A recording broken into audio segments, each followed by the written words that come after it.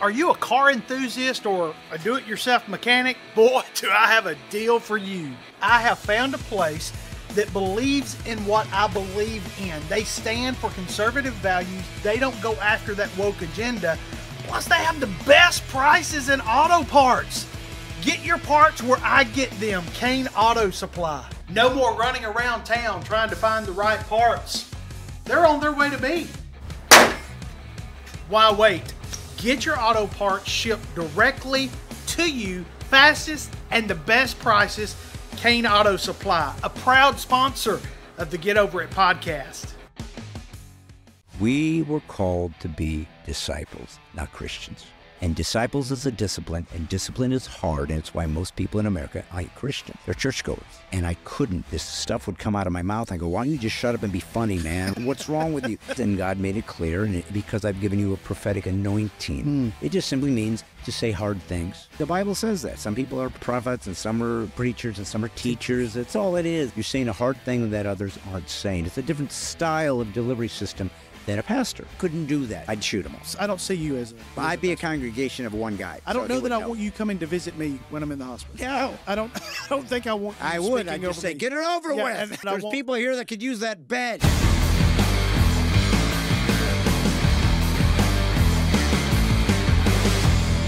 Comedian Mickey Bell, Get Over It podcast. We're ready to go for another episode. Listen, do me a favor. Like, comment, share. You got it? Like, comment, share. I have got a guest today that, well, let me just say this. I hope we make it out alive. He's a comedian. He's a prophetic speaker. This is about to get interesting. Join me right now as we welcome in Brad Stine. Brad Stine is in the studio. Quit yelling at me. I'm telling you, man. What the heck? You got me so fired up. I watch you on social media doing all this walking. All this walking that you're doing. What's up with that? I specifically said if you're going to put me on social, I don't want anybody watching. Yeah. So it's gone haywire. You're going to have to get off social now. It's ridiculous. You're walking. What are you walking for? I don't know. What makes you want to walk? I'm trying to get out. I'm trying to leave. I'm looking for an exit. There's nowhere to go. I'm in a cul-de-sac. I keep walking in circles. It's sociopathic. It's issues. I'm looking for Vyvanse. Something. Just something to get you going. How you been doing? Well, how have I been doing what? Just living. Just making it. I'm making guessing, by the grace of God. Yes. I guess is why I'm going and living, because we don't get to make those choices. No. We kind of make it and then we don't, and we live by reactions, right? What's that? We live by reaction. I think so. Well, or we can be controlled by our reactions unless we control them. That's the only thing you can control is how you respond, not what's going to happen. That you don't get any call in. Yeah. But you certainly can decide how you're going to respond to things, and that's the hard discipline of life, isn't it? Exactly. Is to not be controlled by emotions. It's very difficult. That's why I decided not to be a woman. Among other things. Well, because they're controlled more by emotions. Okay, but listen to this, though. Please. If you become a woman, yes, scientific fact, you're going to live 5 years longer. Really? 20,000 words a day. Oh. And the moment you become a woman, you're never wrong about anything else the rest of your life. That's true. I mean...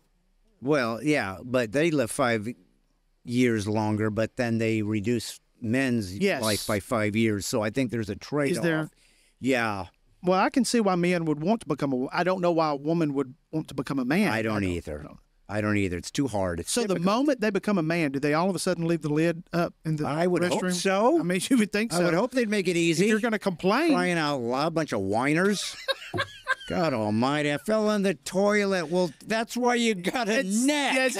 Turn around, see if there's a chair. Where else in your life do you go to sit down but don't make sure there's a chair to accept your I know we're supposed to live by faith, but not that kind of faith. No. See, that's why God invented men, to help women know how to sit and not end up in the toilet. Because if it wasn't for us, they wouldn't exist. They wouldn't. Well. So take me back to your childhood. Where did you grow up? Take you back. So this is going to be therapeutic, is it?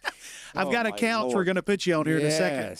Then I'll send you a bill. All right, so start over. Say it again. Your childhood. What about it?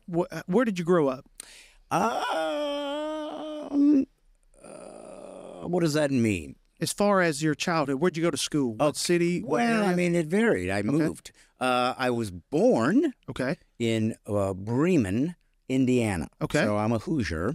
And then at 9, I moved to Southern California. Wow. And then 23 years ago, I moved to Nashville, Tennessee. So I have lived in the South, the Midwest, and the West Coast, but never on the East Coast. Which one you like the best? Well, I would say Tennessee, maybe. Okay. Since you're still here? Yeah, I think that's a sign. just for what I wanted. I mean, look, here's what I always tell people. I've been in all 50 states. I said, if I had to choose, if somebody says, what's the best state? If you could only have one, pound for pound, what provides the most options in all directions per state? It's hands down California. It's the best state. There is no question about what it offers. Right. It has Hollywood. Nobody else has that. It has San Francisco, which used to be a cosmopolitan destination. Not now. Speaking about putting the seat down, they don't even have one. But they don't even flush they anymore. also have, they have Bakersfield and Fresno. So if you like the country, they got it. You want the ocean, we got it. You want skiing, and we got it. You want fresh lake skiing, we got that. You want a desert, we got one of those. You want the best year-round weather. There's nothing like California. You have to be a special brand of idiot to ruin California. And voila! Look what we did. We found more than one. Yeah. So my point is this, though. It's an amazing state, but it makes the point in spades that ideas have consequences. Philosophies, ideologies, when implemented into real time, actually have consequences, good or bad, depending on the presupposition. So that is kind of my long answer to which one is best. Is that was the best.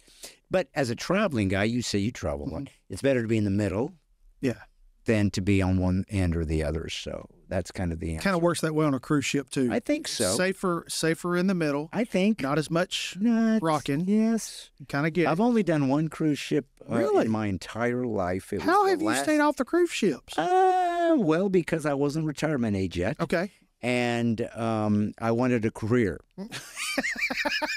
That's a good reason. Yeah. That's it. Yeah. So you like getting paid? Yeah. No, it's funny because I had done virtually every possible venue you can do. But cruise ships, of course, is part of what many comics have done over the years. And I've known guys that have done it. And they pay well, I guess. And if they like you, you can kind of stay on and just make money hand over fist.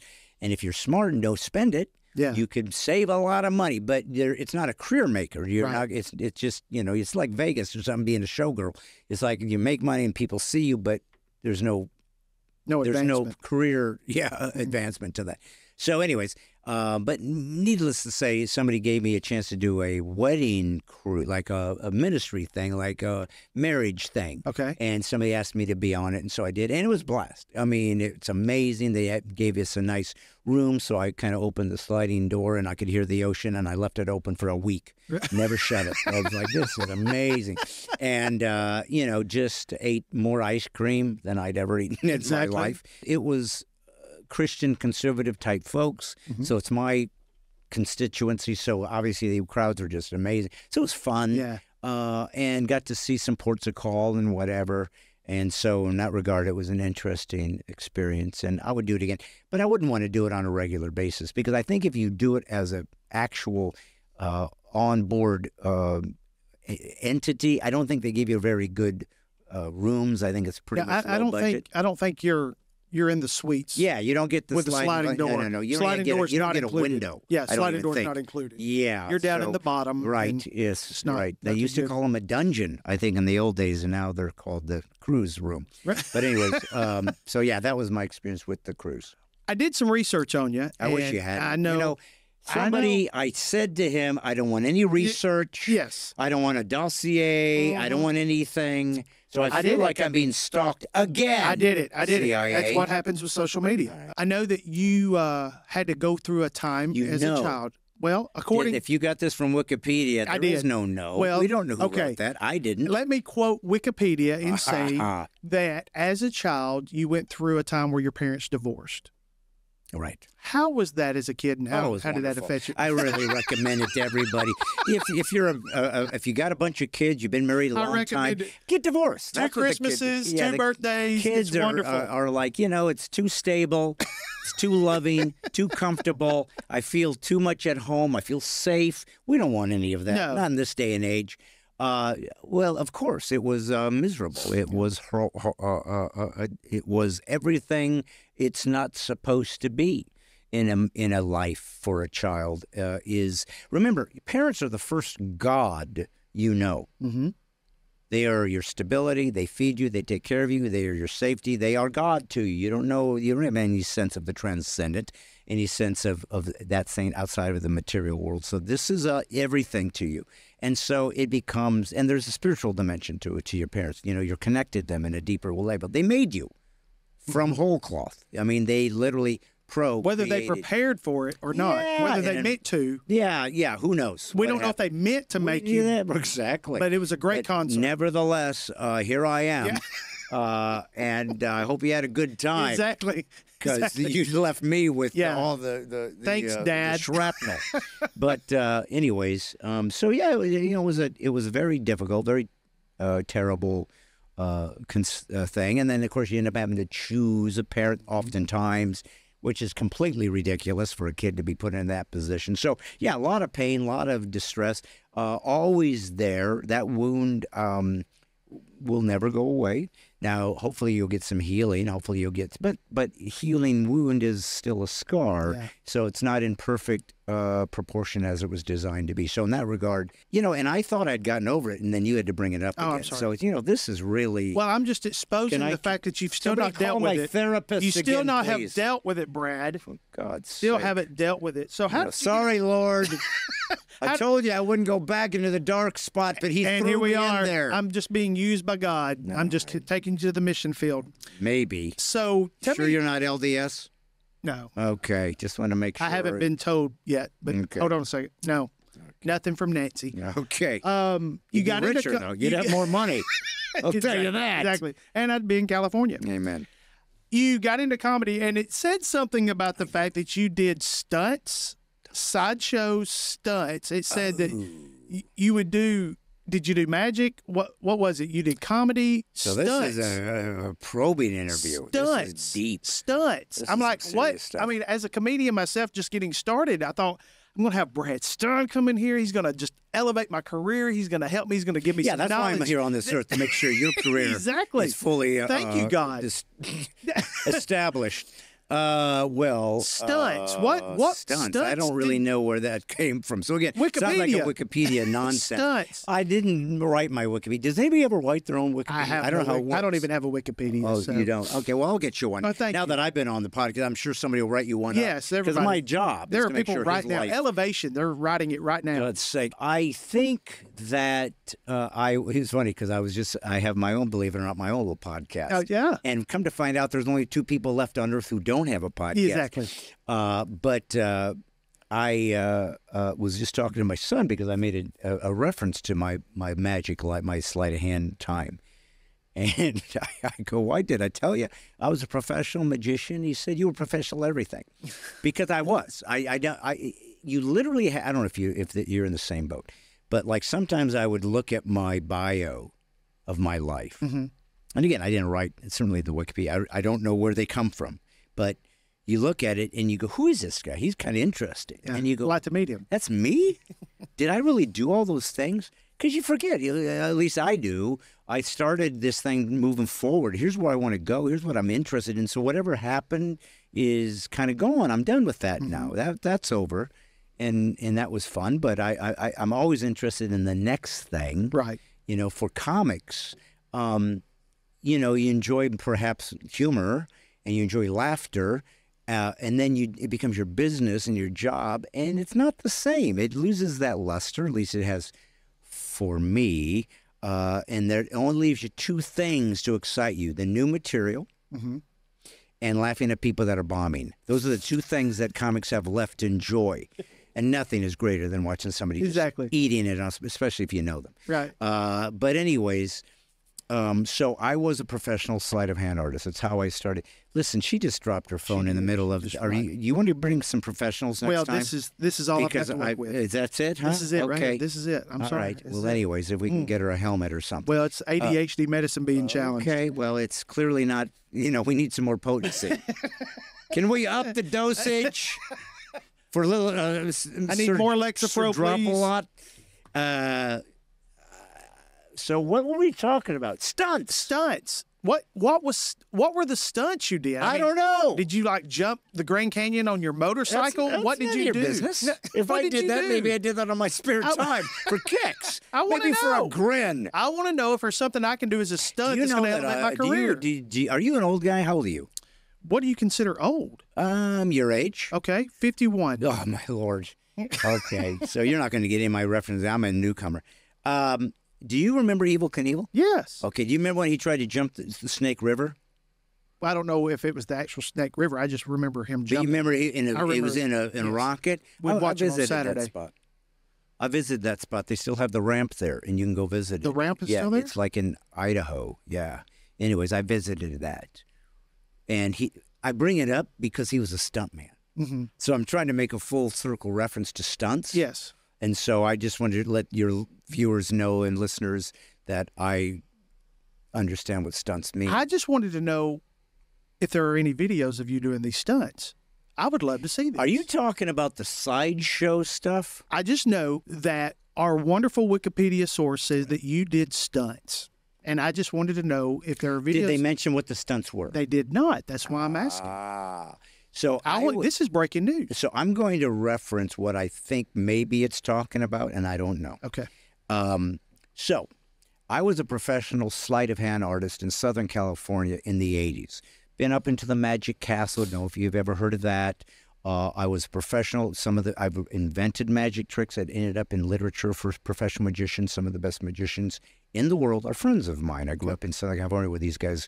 We'd all go doing what they called close-up magic at that time. So I'd be in a restaurant, and you'd be trying to mind your own business and eat, and I'd come up and say, "You want to see a card trick?" So I was that annoying guy. So it sounds like this podcast. You were just minding your own business, and I just came up and said, "What you said?" Yeah, and it's very annoying and very frustrating. Mm-hmm.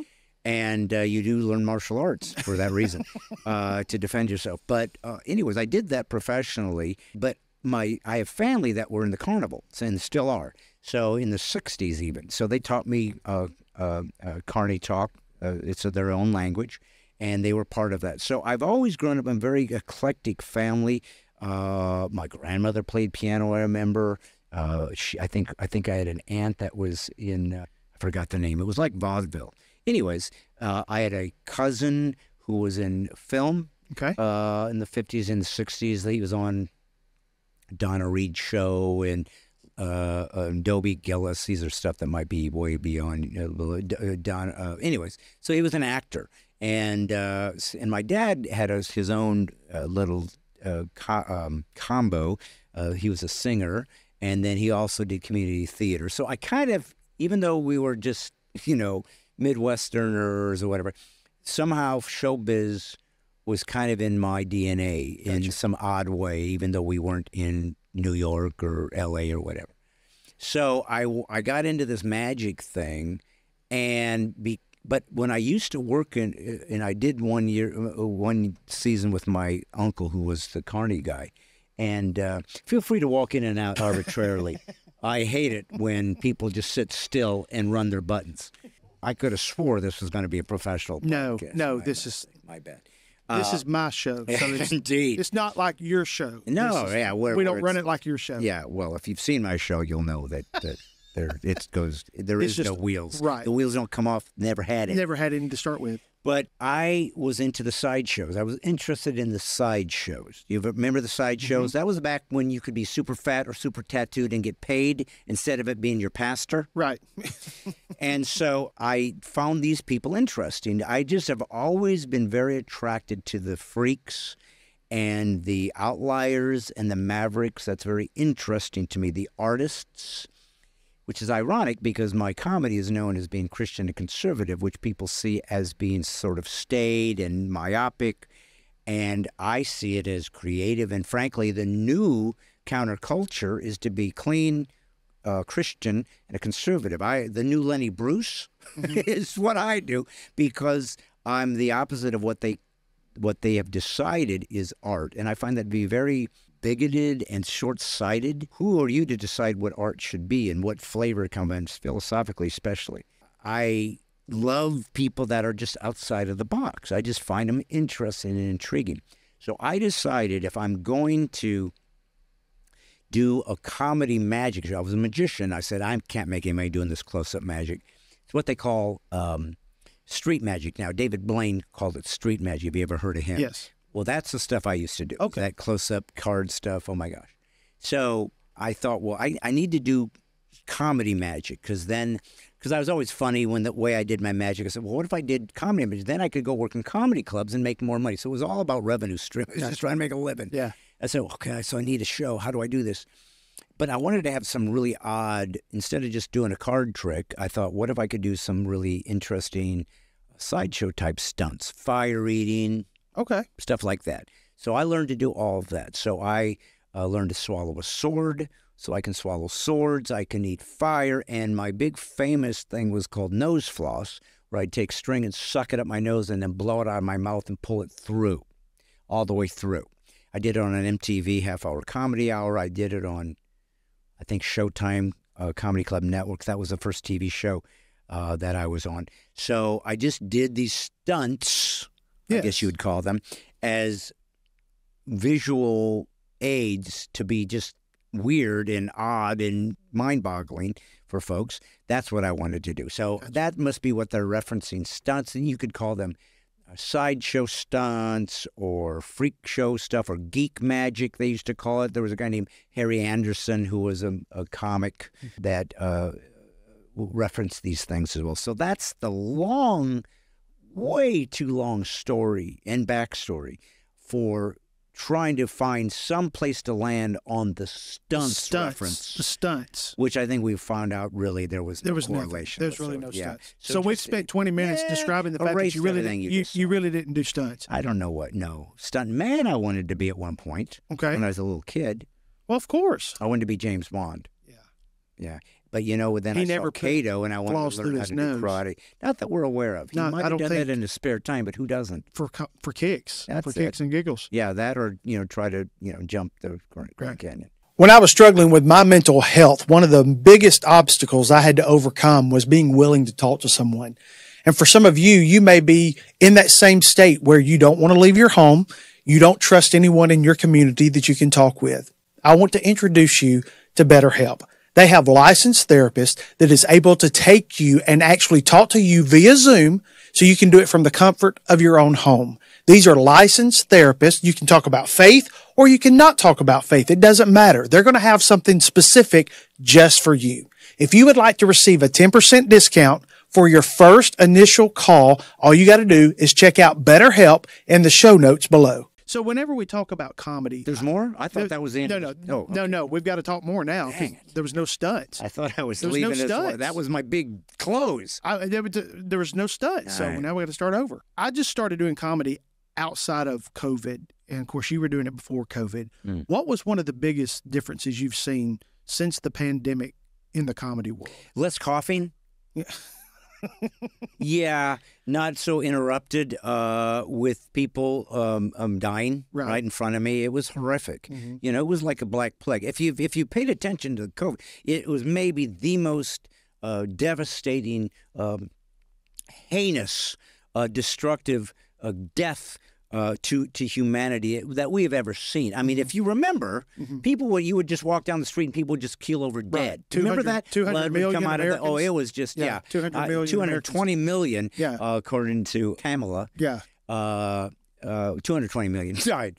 So, but hopefully she'll be president because when you're that focused on your data, you need to run the country. Right. As you can see with Joe Biden, he did the same thing.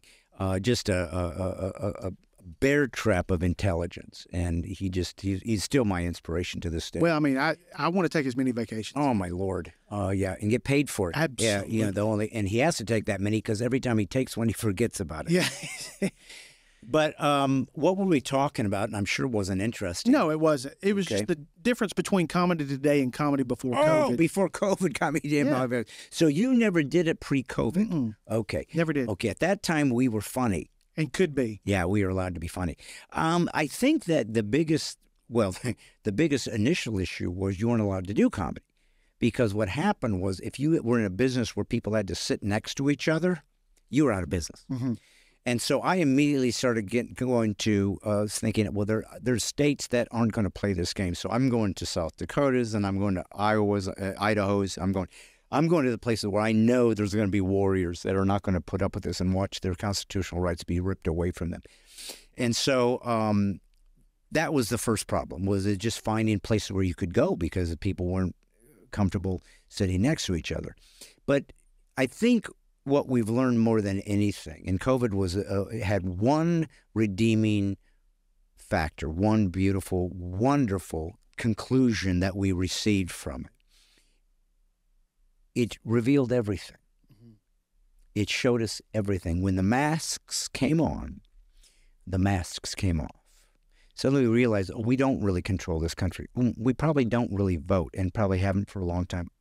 There is oligarchs out there that actually run the world. There is really this desire for someone to take over this nation or this world. The World Economic Forum is real. Luciferianism and the evil of Baal worship and so forth that has never ended. Right. This is all real. And everything that I've believed as a believer, all the way through to Revelation, that was telling us, here's how we're going to wrap it all up, by the way, it's coming true. And now we're seeing, what's really fascinating to me is these sort of non-believers, Joe Rogan's, Peterson's, who are saying something's going on. They're seeing a spiritual realm that they didn't even consider, right? Suddenly being very real and very much, and as a Christ follower, I'm like, yeah, we've been kind of telling you about this for quite some time. So just to let you know, you're just catching up. I think what COVID also did is it began that putting the vice on free speech clearly. A doctor would come on and say, by the way, I do this professionally when it comes to viruses. This isn't the way you handle this. You need to kind of let people get the herd immunity. We really need to. This vaccine isn't tested. This isn't. Ivermectin, by the way, been doing it for a long time. This will work. This will. And I just said this on my podcast yesterday. I said, one thing I've learned is if you're forbidden to talk about it on social media, it's probably true. For example, election stolen. Can I even talk about it? No. Then it happened. Right. Ivermectin's a good thing. Man, I know you can't talk about it. Oh, then it is a good thing. Yeah. So that's been a real eye-opener. But comedy before COVID was no different than anything before COVID. We were living in an illusion, in a facade that we're free, that we actually have agency and autonomy, that this nation is built on a republic where the people rule and vote for those to bring their sacred vote into the House to continue to allow us to choose how we want to live as Americans. That is seriously been put on. The brakes have been put on. Right. And we really have seen, this acceleration of throttling comedy even to be able to joke about anything. I don't believe that there is anything you can't joke about. Anything. Right. Now, I'm a Christ follower. I don't curse. I've been doing comedy 30 years or more. I don't use curse words. I don't use gratuitous sexual, everything that has become the status quo now is comedy. I never did anything because to me, the creativity was more interesting. How I don't get to say the F word. I don't get to say the sex jokes, these easy things. I don't get that by self-imposed discipline because I don't want to use that in my nomenclature. So what I'm going to do instead is say, can I get creative? Can I find another way to use the F word without using it? In other words, get that impact, that power, because words are powerful and they're sacred and they're necessary. They're my livelihood. So I want access to all of them. And so, I think, again, we just saw them just really clamping down on even being able to joke about stuff because that helps get you through the pain, right? I mean, who has been historically one of the greatest distributors of comedy throughout history as a people? Jews. We'll talk about people that needed a laugh. Right.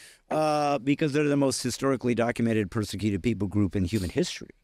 And so they learned that laughter is a great way to try to take some of the steam out of the pain, find the joy in the midst of the sorrow. And so I think that's where comedy is necessary. If your comedy is a means to do something more significant. Listen, my style of comedy is not safe. And I'm mainly, my fan base is Christians and conservative folks. So these are people that don't want cursing. They want stuff clean. They want to be able to bring their 5-year-old. Right. Don't ask me why Christians think that children belong everywhere. I don't get it. They don't. For God's sake. That's why we have church nurseries. That's why we have nurseries or babysitters. Yes. But anyways, people can bring their kids and they actually laugh at some of my stuff. I don't get it. My point is that there are great comics out there who all they want to do is be funny. They don't have any political agenda. They try to be very, so obviously I'm talking about Brian Reagan. I'm talking about Gaffigan. I'm talking about now Nate Bargatze blew up, Seinfeld even for the most part. They just want to be funny. God bless them. I wish I could have just been that guy. But I had things to say. I said that I see my culture, I see my country, I see the world as it is, and I have to discuss it. I don't know why, but I would work in churches when that started, and I started saying these other things, and people would get very quiet and very sort of poignant, and they would be touched by, and I go tell my wife, I don't know what this means, but I think I'm supposed to be in ministry. Like there's something happening here that's much deeper than the laughter. And yet I feel like that's who I am. And so I realized that the Judeo-Christian ethic was my social commentary that I was inculcating into my through line of my comedy. So I'm not of the ilk of the aforementioned guys. I'm in the George Carlin, Lenny Bruce, Richard Pryor, Chris Rock, Foreman. I have something else to say that matters to me. And since God made it very clear to me that my gift isn't comedy. My gift is communication. Gotcha. And comedy is the flavor.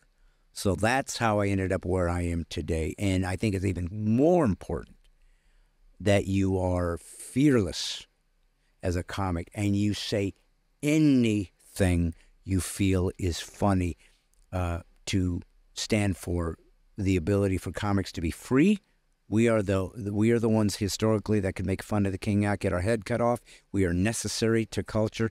We're the ones that make the monarchy and the peasantry inequality. We are crucial, but more importantly, we sort of take the wind out of the sails of the technocrats and the oligarchs and the elites who have decided who's allowed to speak freely, and you don't get to mock us and said you were the ones that most need to be mocked and ridiculed, especially those who consider themselves off limits. Oh, then you're going to get double dose. Exactly. And that's the way I play. So my new album that I'm getting ready to put out called Laugh While It's Legal is going to those issues because that's what I believe I'm here on earth to talk about. And yet, in the midst of it, was my real agenda to stand for free speech. Gotcha. And to encourage and inspire others to say either you, especially as a Christian, if you are not speaking truth, because it will offend people, you're an embarrassment to Christianity, you're an insult to Jesus Christ, and you are an incredible coward as a Christian because you're necessary to explain to people what's at stake. And if you don't tell them what's at stake, I don't know that you even believe what you think you say you do. Or you would let them know there's a consequence for ignoring Christ's sacrifice. That's strong. It's what Christianity was supposed to be. Why? Because we were never called to be Christians. How do you deal with the backlash from the Christian people? First off, most people that watch me love what I do. So the backlash, you said two things. Backlash from the Christian people, and that's where I would stop you and say, my gut is we're not talking about Christians. We're talking about legalists and Pharisees and Sadducees. You know, there's a very frightening scripture that says there will come a day when people stand in front of the living God and say, let me tell you all the great things we did in your name. And he'll say, yeah, by the way, why do you use my name? You're not mine. Now, can you think of a more horrifying moment in your existence? Not that people going to hell. I mean, they kind of think it's cool to do that anyway. Oh, I'll just go party in hell and whatever. Of course, they won't. Mm-hmm. It will be horrifying. But they kind of probably will realize, I chose this. I guess I'm an idiot. But, okay. But what about the guy that said, I did it all in Jesus? You know, I shut down my church. Right.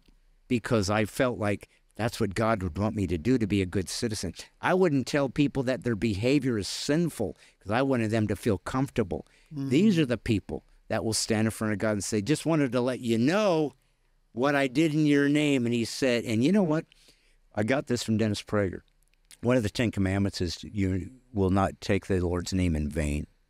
Now, we all grew up, if you grew up in the church, that means you don't use his name as a curse word. And right. That would be blasphemous or at least irreverent and so forth. So I can see that. But that's not what it means. The actual Hebrew is you don't carry his name in vain.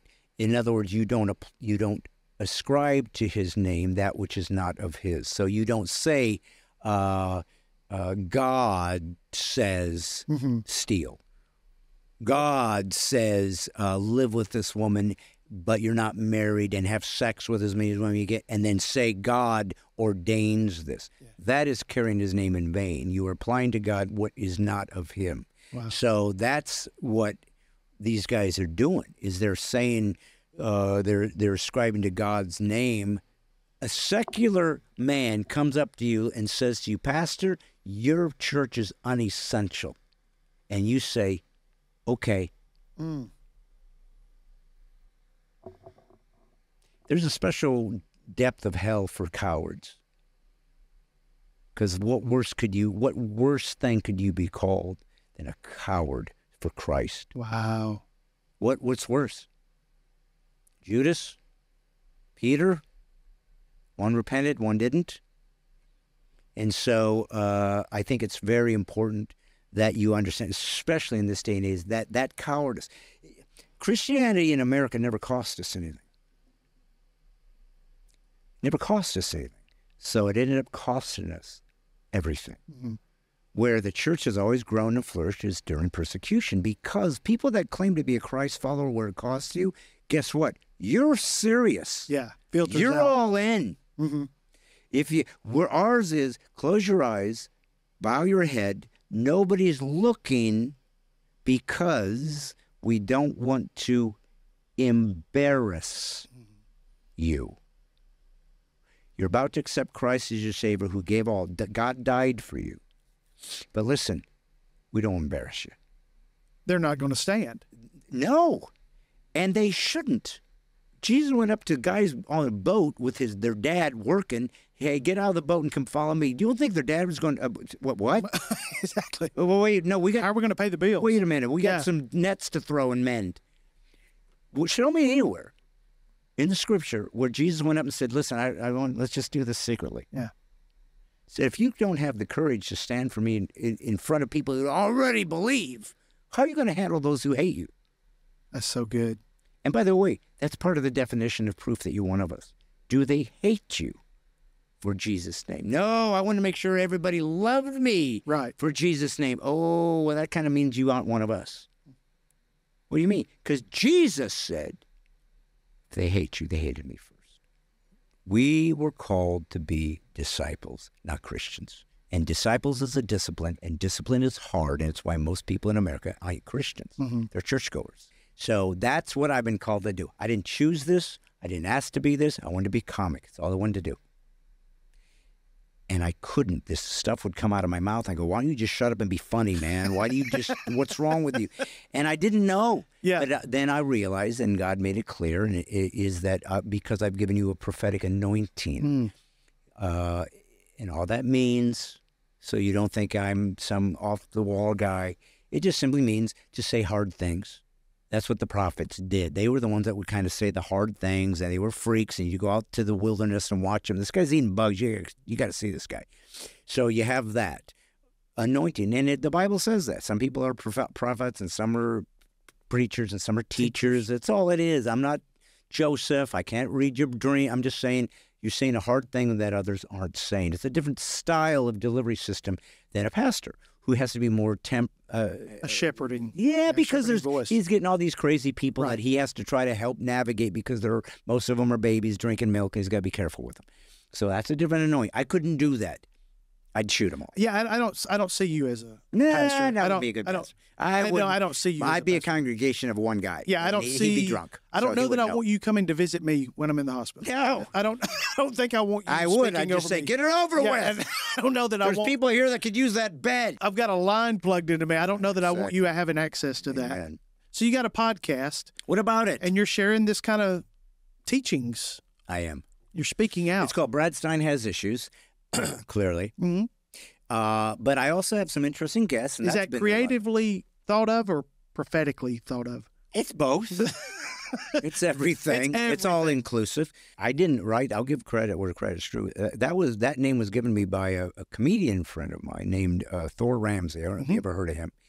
But I kind of came up with it. Matter of fact, the first time I ever met Thor, he wasn't a Christian.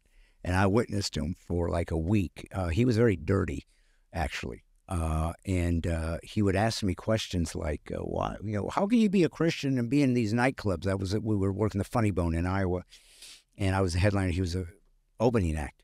Anyways, years later, I come to find out he became a believer and then became a Christian comic. Anyways, but him and I actually just co-wrote a screenplay that's about to be filmed in Gatlinburg here. That's why I'm doing this, because I'm playing one of the characters. So I'm getting prepared for that. But he's the one that came up with this idea of Brad Stine Has Issues, because I was doing these little rants in California. Matter of fact, a guy wanted to see if we could monetize it. And all I would do is like a 10-minute rant, and we didn't know how to do it, and we eventually gave up on it. But I said, it's a great title, though. I'm going to use this for my podcast. I started the podcast because of Corona. I had nothing to do. I was just bored, so I literally sat in my laptop and said, I've never done this Facebook Live. Does this work? I don't know what I'm doing because I'm old. So everything is like reverse engineering for me. So I go, click, hello, it's me. I don't know. Does anybody like what I do? You watch the people. There's 30 people. 30 people watch it. 40, 200, 300. So what? Is this real? This is weird. So I just kind of stumbled into it. And then I thought, well, if I'm going to do this, I might as well have a good camera, and I need a better mic. I might as well do it. And people started donating, and I am a 501c3. I'm a ministry now, but God's Comic Ministry. God's Comic was the name given to me by the New Yorker magazine. I didn't give that to myself, just so you guys don't think I'm that full of myself. It just grew exponentially, and then I started getting guests, and it's been a great thing for me, because it's people that I've always interested in that I wanted to talk to, and now I get a chance to do that. So it's really, and then Salem just picked it up, so now I'm on the Salem network. Come on. So anyways, it's my ministry, and it's whatever God has for me. I'm not for everybody. I don't want to be for everybody. I'm for those who are all in, who want to really be disciples. You can go to bradstine.com and join the Militia of the Mind, where we're going to outthink and outpray and outfast these people. And you can also join the Mighty 10,000, which is $3 a month if you want to join and get all my comedy on the internet, and also special guest interviews that are not on the regular thing. So it's a way for me to grow it and try to turn it into something that God might have for it. But the ultimate thing is I'm trying to inspire people to be unapologetic about what it means to be a Christian. But because of my unorthodox style that God chose to use, like a John the Baptist-y thing, I think it's interesting to people. I'm a Christian that is not of the ilk that they're used to, and that is interesting to people. So that's why I did it. I didn't know. I didn't want to do it. I wanted to be comic. It's too much pressure. But you're not allowed to be anything but what God has demanded of you if you're a true believer. That is so good. So here I sit. But listen, I don't normally give this kind of insight to people without getting paid. So I do expect something on the way out. I want some swag. It is being sent to you. I mean serious swag. It's being sent to you. We're going to wrap your car. We're going to wrap your car with my face. Would you? It's got my and podcast can we put your podcast? Yeah, it's going to be promoted. No, don't promote your podcast. I'm here you got to remain humble. It's all about you. My podcast what was your name promoted. again? Yeah. because I want to continue to promote you. Yeah, you everywhere need to. I go. Everywhere, because that's your calling. Well, that's what I'm trying to do. Spiritual. Well, thank you so much for taking the time. You're welcome. I'm coming in shocked I here. did it. I normally don't I do know. things like this. I'm really I don't have shocked. time with it. But my valet needed to get out. He's And on the a fact work that you release stayed program. this long. How long's it been? I know. It's been like 14 hours. I thought, this isn't right. You know, I feel like I've been manipulated. Can I talk to this camera? Yeah, sure. Folks, if you're calling in, call in now. It's a 1-800. I've Give been a ripped lot. off. Give a lot. But anyways, thanks for having me. I wish Absolutely. you well in your career, and just keep it up, man, because clearly my career's in the tank, so somebody's got to fill in the gap. Somebody's got to entertain the It's a saints. big vacuum, and somebody's got to fill it in. Anyways, Brad Stine, everybody. Thank you so I much. did my best. Good to meet you. Appreciate you, man. Okay. That was a weird handshake. Well, I was Very fishy. Well, it's kind of, Oh, okay, we couldn't reach. I was He short says that arms. now, but it's Short arms. because he's a wuss.